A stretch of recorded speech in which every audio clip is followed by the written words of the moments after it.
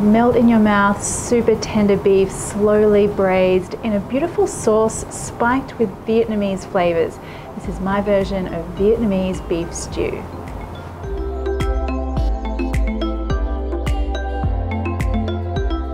Vietnam has so many interesting dishes, and I love this one because it's one of the ones that takes a little bit from French cuisine, and that's owing to Vietnam's history, of course. And this is a really beautiful beef stew, but flavoured with amazing Vietnamese spices and aromatics. Oh, I love it. Anyway, let's get started on the all-important marinade, because that is going to add a lot of the flavour that we're looking for. So I just need some lemongrass. Obviously not your usual suspect for a beef stew. Now, to break this up, I just want to hit this with the back of my knife. And I always like to peel off these outer layers. They can be really quite firm, a bit hard and tough. Slice off the end. So now we're in the really soft part of the lemongrass, and I'm just going to finely slice that.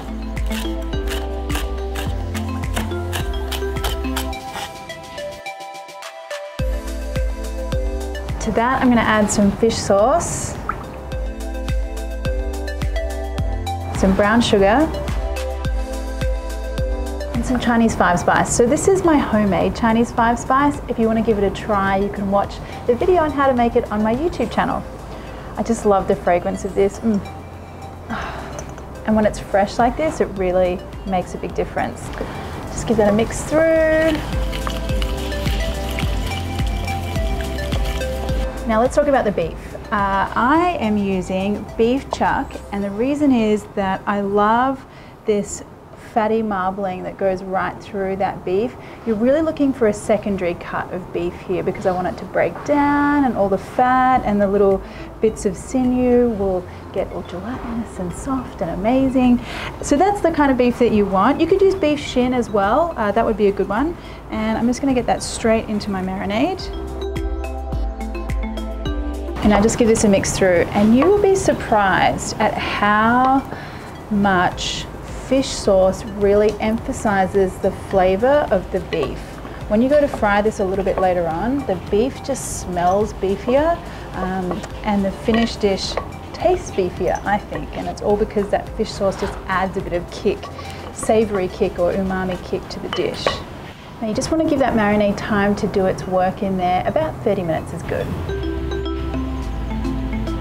So the beef has had its time to get extra beefy in that marinade, so now we're going to start our stew. And just like any Western or French stew, we're going to start off by browning the meat. So I want some oil into a hot pan. And now, contrary to what you'll hear in a lot of different places, searing the meat is nothing to do with sealing in juices or any weird things like that. This is purely about flavor. So the reaction that happens on the outside of the beef, all the browning and all that beautiful color, that is the flavor that we want in our beef stew. So it's purely a flavor play here.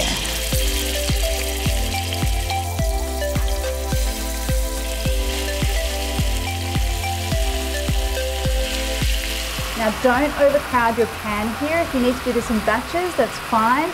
The important thing is that we're all about the color and the heat and the browning here. So once I've got that beautiful deep color on all sides of that beef, I'm just going to take it out into a tray.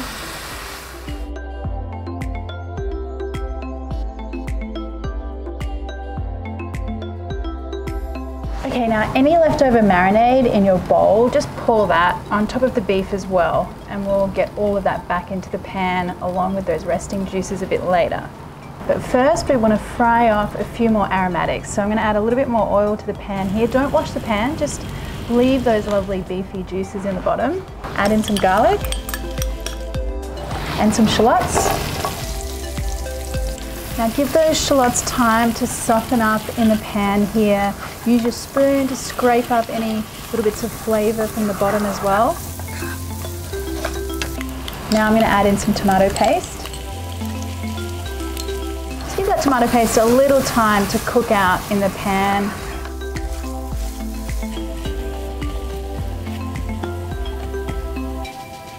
Now I'm also going to need some ginger here. I just want some slices that are going to infuse the sauce.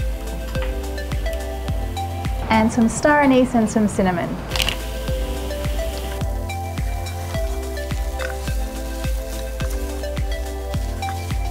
Now add that beef back in and any of those juices.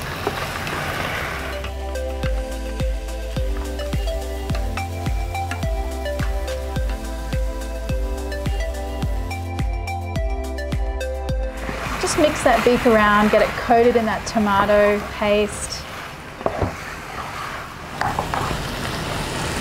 Now we want to add in some carrots.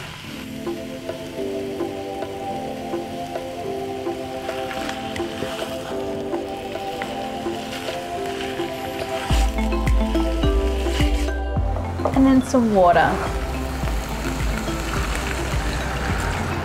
So I just want enough water that it sort of comes about halfway up that beef and carrot mixture. A lot of juice will come out of the beef as well, so I won't add too much.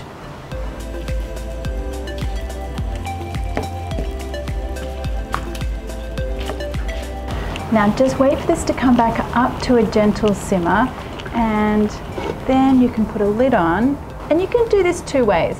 So on the stovetop is fine, a really low, gentle heat for a couple of hours or until that beef is really meltingly tender. I tend to find though that cooking this in the oven is a lot easier because sometimes you can overheat the beef as it's cooking on the stovetop because of that really hot heat underneath. I find the beef isn't as tender, so I'm going to get mine into the oven.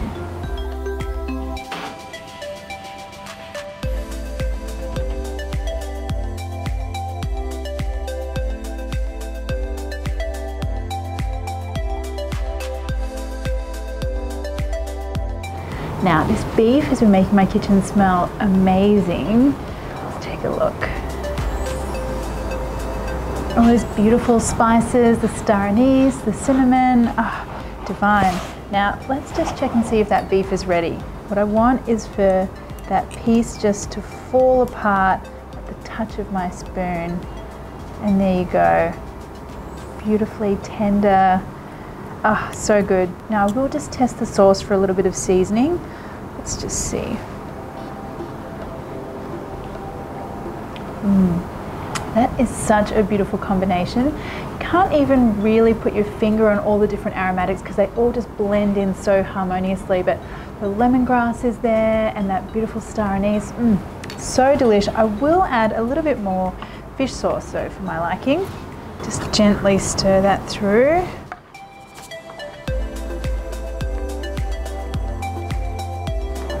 Now we just serve that up in a nice big bowl.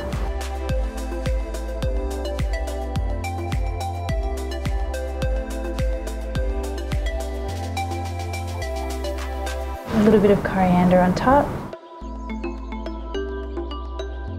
Now this goes perfectly with steamed rice, or my preference is a beautiful, nice, crusty French baguette. Just dunk that into that sauce. A little piece of beef.